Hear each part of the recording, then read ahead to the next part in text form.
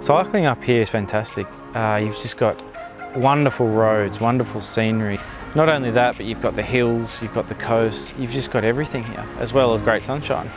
It's a great way to keep fit and ride with a lot of your mates, and we have women, girls, juniors, and everybody gets to socialise, and we finish with coffee, so you know that's what it's all about.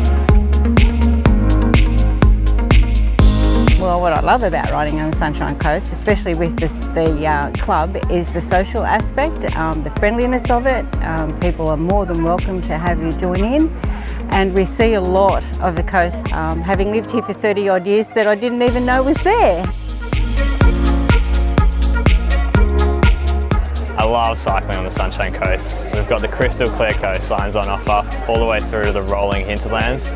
For the more experienced cyclists, there's plenty of beautiful, challenging climbs and of course, exhilarating descents.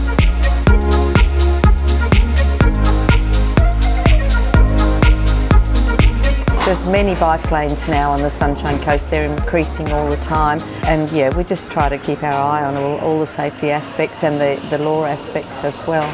There's something to suit everybody. You know, whether you're a fast rider or a slow rider, you like hills, you don't like hills, there's something for everybody. Riding on the coast, there's a huge diversity of rides, a huge number of different ride groups that we can ride with throughout the week.